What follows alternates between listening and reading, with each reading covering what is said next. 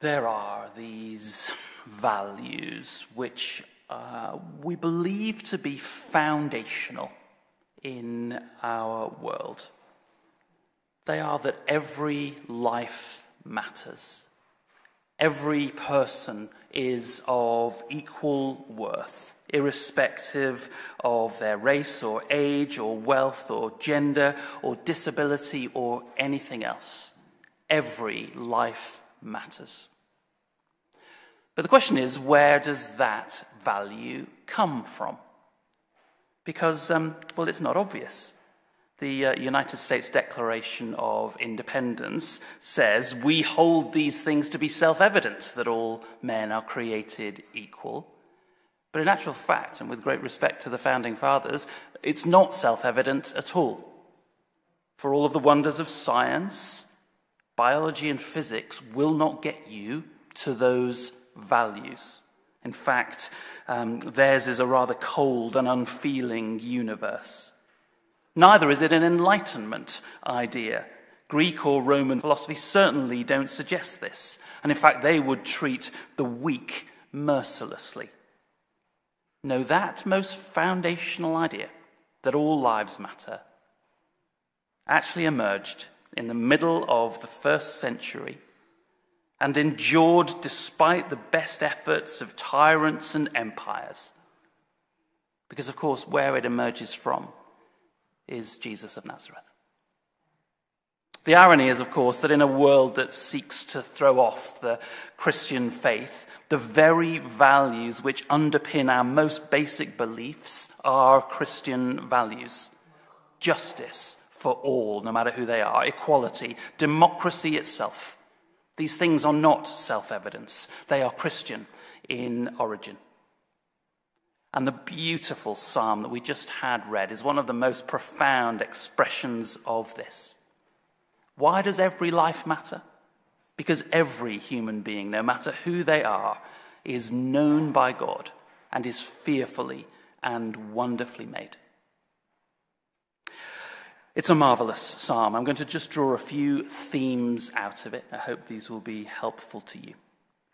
The first is this: you are known better than you know yourself. So this is from verse 1. You search me, Lord, and you know me. You know when I sit and when I rise. You perceive my thoughts from afar.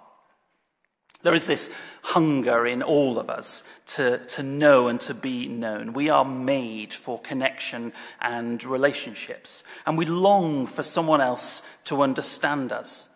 But I suspect that you, like all of us, find that that's actually quite hard to come by, and even the best relationships fall short of that. And the reason for that, of course, is that there is this God-shaped hole within each of us, that the best of our relationships cannot meet that same need for connection because we were created for relationship with God. It's an astonishing thing that the psalm says, actually, because in the ancient world, the gods were generally considered to be distant and cold and considerably more interested in their own agenda than in us.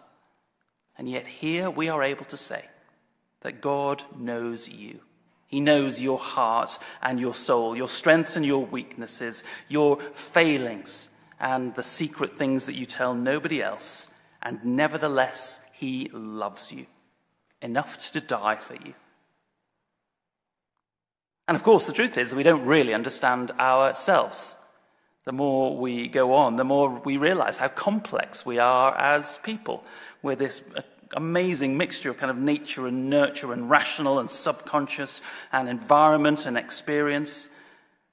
There's a lovely line in Lord of the Rings. Tolkien talks about hobbits, and he says, you can learn all that there is to know about their ways in a month, and after 100 years they can still surprise you. And it's true of human beings too. You might think you know someone really well, and yet they still catch us by surprise because we are more complex than we know. It takes a lifetime to get to know someone, and they still surprise you. And yet, God knows us better than we know ourselves. And he is the one who can help us to understand ourselves and make sense of all of that complexity. You are known better than you know yourself. The second thing to say is that our lives exist within the purposes of God. So the really interesting verse in verse 5 says this. It says, "You hem me in behind and before." And it's a really interesting and carefully worded phrase that comes, I think, from David's experience of essentially trying to get away from God and realizing that he can't. You know, life is not a random sequence of events, but neither is it kind of pre-programmed. Neither are we the victim of fate. That God allows us our freedom. He allows us to make our mistakes, and yet he is never far from us. And he has this amazing ability to draw us back to himself. It's an amazing picture of the way that God kind of guides our lives and calls us to trust in him. And if we do that, we will not go too far wrong. You are known better than you know yourself. Your life exists within the purposes of God. Third, you are never alone. This is verse 7. "Where can I go from your spirit? Where can I flee from your presence? If I go up to the heavens, you are there. If I make my bed in the depths, you are there also. If I rise on the wings of the dawn, if I settle on the far side of the sea, even there your hand will guide me, and your right hand will hold me fast." I don't know if you can hear what's going on in that text, but it's the picture of someone fleeing from God. And you may have had that experience in your life. I know there have been times when I have tried to get away from God and discovered that you just can't do it. It doesn't matter how far you go, to the highest heights or the greatest depths, God is still there. I don't know if that's consoling or slightly intimidating. It's probably something of, it depends where you are with God in that. But what it does mean is that you need never be afraid, because God is never far from you. And people have discovered that God is there even in the darkest places in this world, whether that be battlefields or concentration camps. Even there, people have found that it's possible to reach out and discover that God is not far from each of us. That invitation is there for all of us. Knock, and the door will be opened. Seek, and you will find. You are never alone. And finally, your life matters. In a world where all too often we are treated as only as valuable as what we can do, or the wealth that we have, or the job that we do, and then are otherwise dismissed unless we can prove our value, we say these words: "I am fearfully and wonderfully made. Your works are wonderful, and I know that well." God says that you are fearfully and wonderfully made, whoever you are. And your life is made for a purpose. His works are wonderful, and you are his handiwork. The word fearful doesn't mean to be afraid. It means with great care and attention to detail. It's like an artist crafting a great work. And God says that of you. Do you ever stop to look at yourself and think just how astonishing it is to be alive, to be a human being? Isaac Newton famously said, "In the absence of any other proof, the human hand alone would convince me of God's existence." You are fearfully and wonderfully made.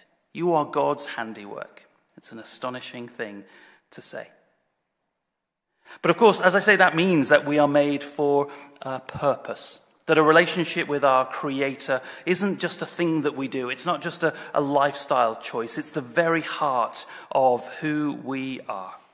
From the very beginning, we've said, "You have made us for yourself, O Lord, and our hearts are restless until they find their rest in you." And it's from that everything else flows, that we find strength for today and bright hope for tomorrow. We find our identity and our calling and our purpose. Psalm 139 is one of the greats. It is a profound statement of what it means to be human and the value that each of us have, no matter who we are. You are of immeasurable worth, no matter what the world says about you. But of course, with that value comes responsibility. What will you do with this one wild and precious life that you have been given? Maybe the first answer is here. Did you see the psalmist said, I praise you, for I am fearfully and wonderfully made. And the first step in response to realizing what an astonishing thing it is to be created is thankfulness.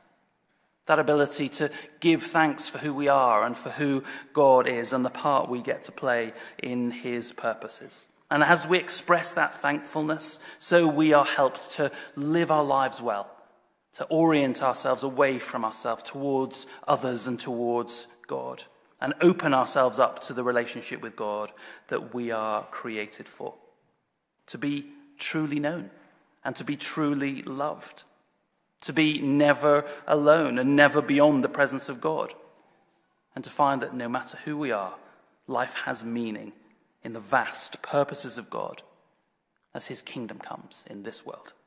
Amen.